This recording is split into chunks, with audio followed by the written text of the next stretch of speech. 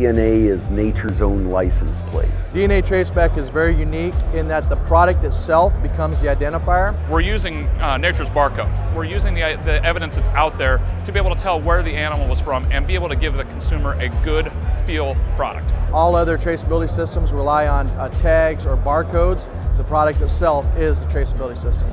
We've been able to bring a very important and we think sort of a novel promise to the consumer around traceability.